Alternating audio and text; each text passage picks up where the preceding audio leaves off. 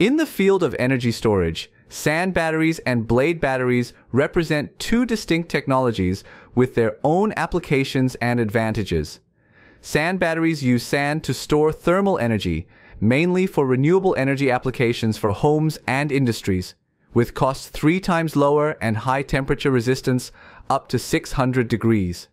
In contrast, BYD's blade batteries, designed for electronic devices and electric vehicles, feature a blade design that is different from previous lithium battery designs, improving thermal performance and safety. So, how will the differences between these two types of batteries impact the future of the energy industry? Welcome to Techno Creator.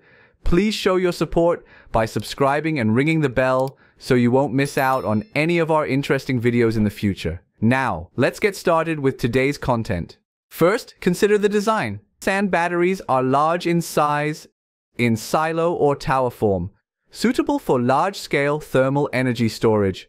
The storage system has 3 main components: a sand silo, an electric air heater, and an air-water heat exchanger. To load sand into the silo, the air is heated in the electric air heater. The hot air is then circulated inside the silo by a heat exchanger and fan to raise the temperature of the sand in the core of the silo to 4 times higher than the temperature of boiling water, reaching 100 degrees Celsius. Meanwhile, the blade battery has a slim and long, compact blade-shaped design, which saves space and is suitable for applications requiring high energy density in small spaces. In contrast to sand batteries, BYD blade batteries use LFP cells as cathode materials because they are very durable, providing a much higher level of safety than conventional lithium-ion batteries. LFP naturally has excellent thermal stability and is essentially cobalt-free and uses CTP technology to optimize space and performance. This structure reduces the number of modules and increases operational efficiency. So, we have the basic information of each type of battery, both of which offer specific benefits depending on the specific needs and purposes of use. How do these two types of batteries perform? Second, about lifespan. Renewable energy storage requires a lot of factors. Let's discuss the life cycle that these two types of batteries will serve us. Which type of battery has a longer life? For sand batteries, the battery system is directly connected to the heating network for buildings and areas in extreme weather and still works well. In contrast, for blade batteries, we are talking about life when it applies to an electric vehicle. Sand batteries have a long life when properly maintained. With regular inspection and maintenance, these systems can provide reliable heat storage and release for many years. Sand batteries are estimated to have a life of up to 10,000 charge cycles, which is a significant advantage, showing the ability to maintain performance for a long time without rapid degradation. For a sustainable and efficient storage method that provides heat for more than 10,000 people in a residential area, sand batteries are a bright candidate that you can consider for your family. Meanwhile, blade batteries for electronic devices or electric vehicle batteries are also of great interest. With more than 3,000 charging cycles, expected to increase the lifespan to 5,000 cycles early next year, the BYD blade battery provides a long enough lifespan for different purposes. Although lower than sand batteries, this lifespan still meets the requirements of most current applications. Of course, both batteries must be fully maintained to control the condition and optimize the efficiency of the battery during use. Sand batteries have the ability to maintain a very stable temperature, only decreasing by 1 to 2 degrees Celsius in a few months of storage after charging thanks to the battery's insulation layer. When charged and discharged 20 to 200 times per year, the system can store 100 megawatt-hours of thermal energy from renewable energy sources such as solar and wind, reducing emissions by up to 70% by removing oil and gas from the heating grid. On the other hand, after about 13 years of use, the efficiency of the blade battery has decreased by about 20%, meaning the battery is still operating at 80% of its original capacity.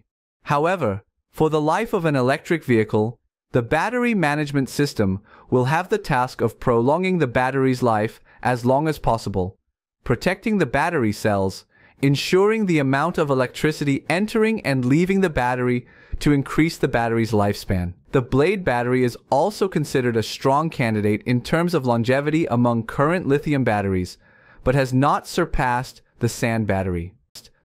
Third, about price. Sand batteries use natural and cheap materials.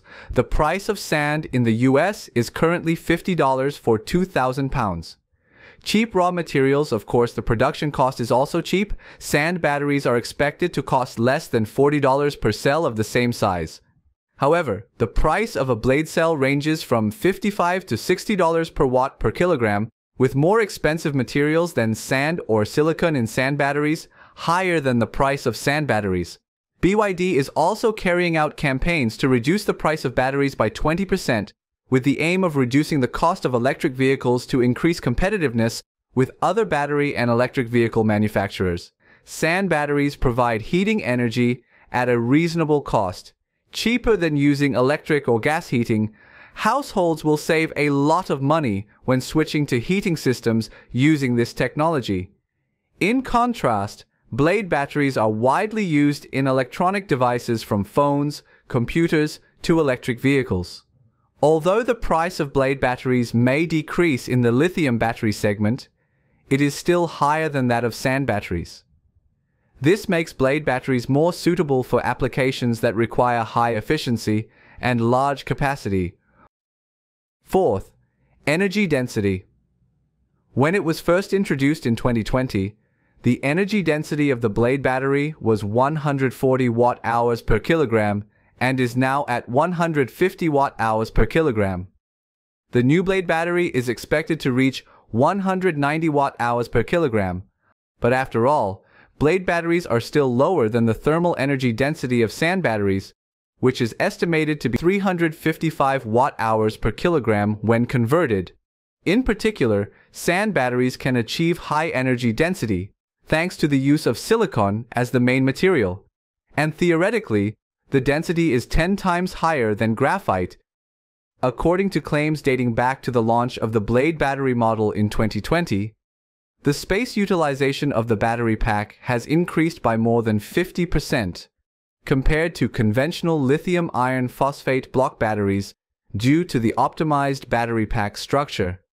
Therefore, the upcoming second generation is expected to be more compact and help reduce power consumption per 100 kilometers traveled while maintaining good energy density for electric vehicles.